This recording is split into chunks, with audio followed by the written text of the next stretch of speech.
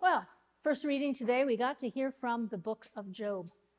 The book of Job is one of my three favorite books in the Bible. In case you're curious, the other two are the Gospel of Mark and Revelation. Is there anybody in here who has those same three favorites? I never get a raised hand when I say that, but here's why I like the book of Job. Because the book of Job asks a question and then turns it completely on its ear at the end. And it asks the same question that many of us ask ourselves every day. When Book of Job was written, people believed that if they were good, then they were rewarded by God. If they were bad, they were punished by God. Is that something maybe some of us have heard about these days? Yes. The story stands in complete opposition to that theology. So those who have dealt with tremendous loss and grief and who are living in fear, we can find tremendous comfort in this story if we know how to look for it. Now, our lectionary cycle only gives us little snippets from this book. And so today, I want to talk about the story that leads up to God's proclamation that we just heard a moment ago. The story begins with Job, who is described as a good and righteous man. We know he's a good and righteous man. Job does too. Yet he has lost everything that matters to him. Folks come by and they tell him he should just give up on God, give up on goodness, since God either doesn't care or doesn't exist. But even as he sits in an ash pit covered in sores, Job does not curse God. Rather, he sits in silence with his pain. And three of his friends come to be with him. And they come and they sit silently with him without trying to make him feel better. Somehow they're wise enough to know he just needs to know he's not alone. They are so wise for 7 days. And on the seventh day, Job's pain bursts out of him, and he begins talking about all the awful things that have happened. And his friends, they're not able to just listen. They can't stand it. So they start talking. They use the language of the theology that all of them have shared. They talk of an ordered universe where tragedy is caused by God because of human sin. And Job knows he's done nothing to deserve his tragedies. But his friends know that bad things do not happen to good people. So they try to help him discover exactly what awful thing he has done. Job reiterates his innocence, and even at this point, continues to praise God. He says, "For I know that my Redeemer lives, and that in the end he will stand upon the earth. And after my skin has been destroyed, then in my flesh I shall see God, whom I shall see with my own eyes." But his friends kind of ignore that. And with increasingly annoying arguments, they keep bothering him again and again. And Job keeps telling them he's done nothing wrong. Finally, Job just gets sick of them. And they're not helpful. So what he decides is he's going to call on God. He's going to call on God, tell God to show up, and tell Job why these awful things have happened. In that moment, Job tells God exactly what he thinks about him. Has anybody ever heard of the patience of Job? Yeah, isn't he not very patient? He tells the God of justice that God has been unjust, that Job has held up his end of the bargain. He's a good and righteous man. So God owes him an explanation for why these awful things have happened. And Job hasn't lost his faith, even as he makes his demands. He trusts that God is there and that God will hear him. Job delivers his full argument, and then he sits in silence once again.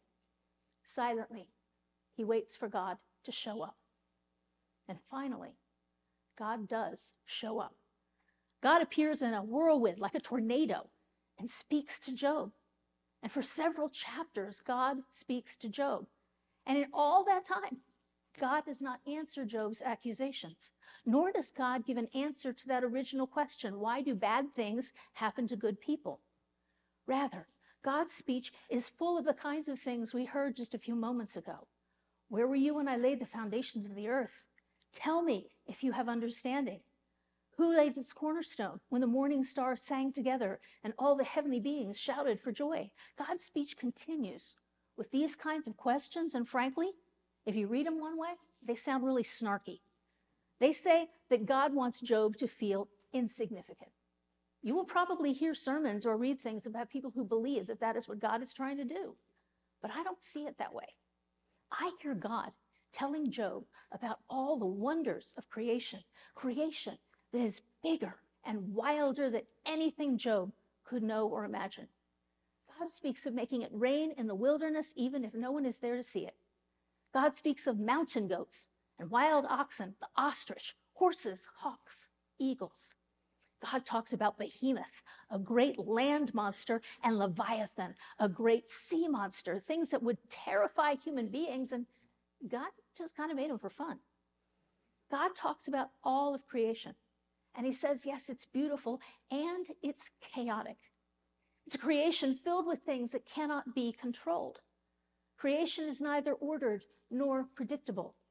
And God is not some sober and righteous God who punishes and rewards and tells things exactly what to do. No, God finds joy in the unpredictable nature of creation. God is delighted by it. Voltaire once said that God is a comedian playing to an audience that is afraid to laugh. God is a comedian playing to an audience that's afraid to laugh.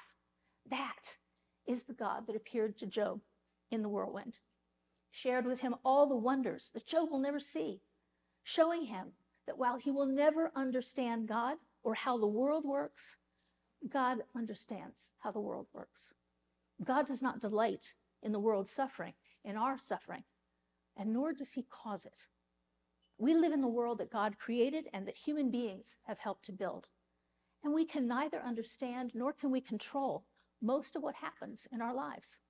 Some of those things are so delightful, and some are absolutely dreadful. And the book of Job, while it starts out with that why question, actually ends up going in a completely different direction, one that is helpful to us today. Because the story is about human pain. And in the midst of the deepest pain imaginable, Job teaches us how to live in faith. Trust. Instead of turning his back on God, Job shouts his pain and his anger to the heavens, and God showed up. The creator of all the worlds, the creatures, the stars, the storms, that God cared enough about Job that when Job called, God came.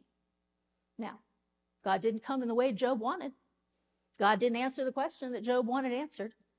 And that is how God comes to us when we call. Like what happens to Job, God rarely comes to us when and how we want. We want answers to questions that may have no answer. We want God to show up and fix things right now. Job reminds us we may never get that answer. And we too, like Job, may have to wait a long time to know God's presence. So what we can do is make the decision to trust God. Faith is nothing in our head. Faith is not a feeling. Faith is a decision to trust that God is in charge of the world.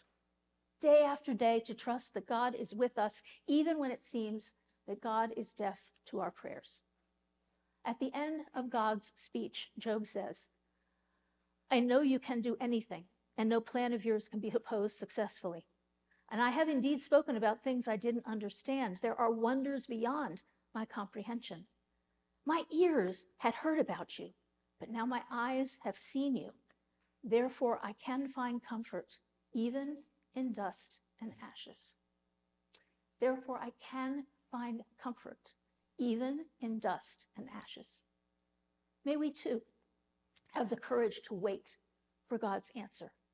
May we too have the courage to live in trust and know that God is ultimately in charge of this world.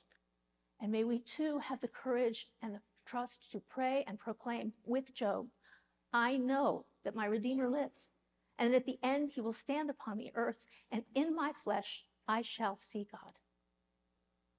And let the people say, Amen.